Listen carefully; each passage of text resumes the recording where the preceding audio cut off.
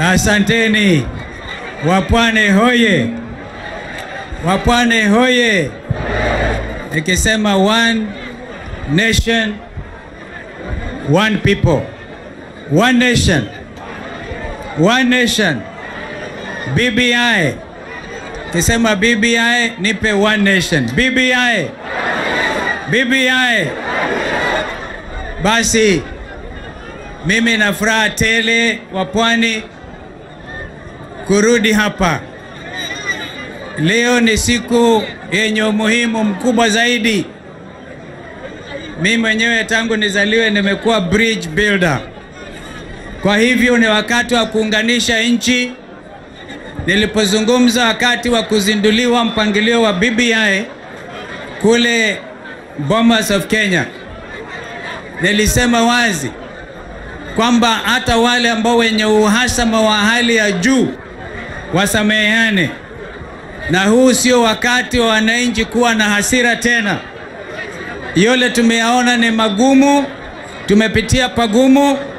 Naomba hapa basi niseme kwamba kwa sababu kila mtu sasa amekubali, uwezi ukagusa chapters fulani za Constitution 2010 bila kuenda kwa mambo ya referendum. Kwa mfano, nyinyi wa pwani mumepitisha wazi kwamba mnataka katika 16 resolutions Kenya iwe a federal state.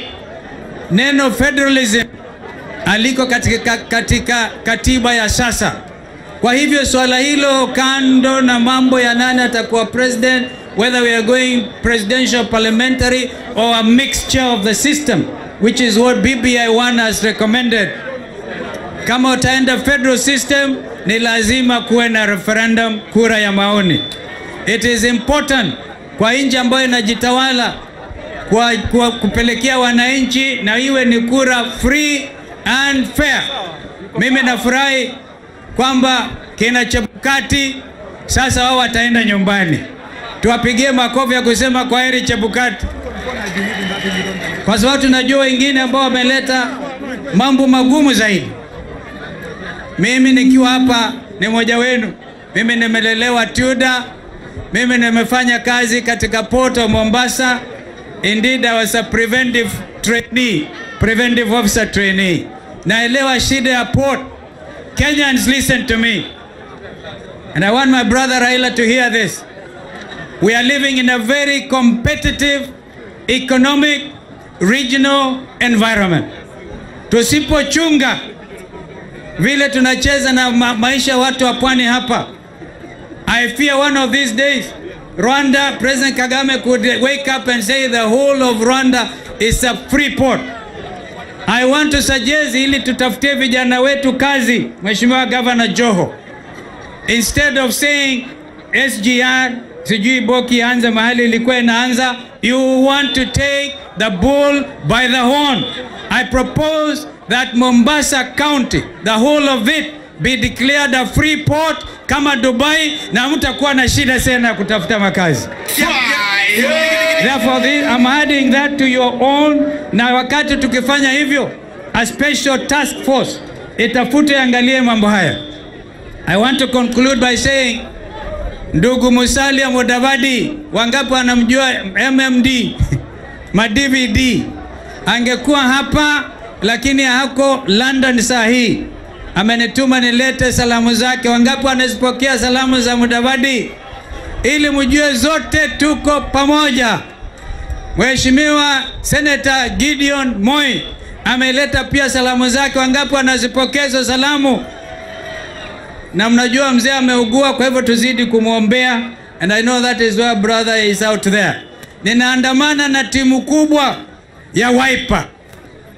Hapa ndugu Ali Makwere ako safarini South Africa. Ametuma, mnamjua anaitwa nani? Zipapa. Zipapa ametuma, is a chairman of Wiper. Ametuma salamu zake vile vile.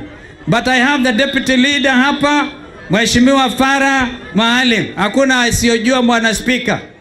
And then I have a team, a strong team of 3 senators. Senator Mutula Kalonzo Jr. I hope they'll get time to speak. Where's Senator Junior? Ako pale. Tuko na Senator Enoch Wambua, Senator wa Kitui, ako hapa. Tuko na Boniface Kabaka, jana tulikuwa kwa mazishi ya baba yake mzazi kutoka Machakos, ako hapa. Kuna wajumbe Patrick Makao kutoka Mavoko. Kuna Mheshimiwa Daniel Maanzo, wakili amesoma mambo haya sana. Tuna Julius Mawadhe, mjumbe Kitindamimbo wa Embakasi, ako hapa. Tuko pia na Mheshimiwa Charles Nguna kutoka Mwingi West. Alafu tuko na pia Paul Nzengu, ni mjumbe wangu wa huko Mwingi Kaskazini. Tuko pia na Mheshimiwa Joshua Kemilu, mjumbe wa Kaiti, na tuko na Mheshimiwa Engineer Nzambia, mjumbe wa Kilome, na ma-MCA wengi ambao wako hapa.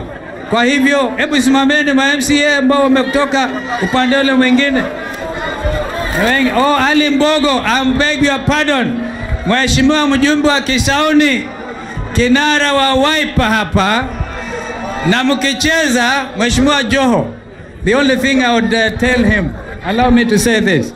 The only thing if Joho wants to be governor again, sitamsimamishia mtu.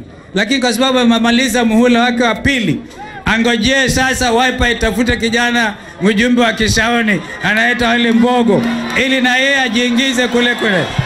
Asanteni. Asanteni.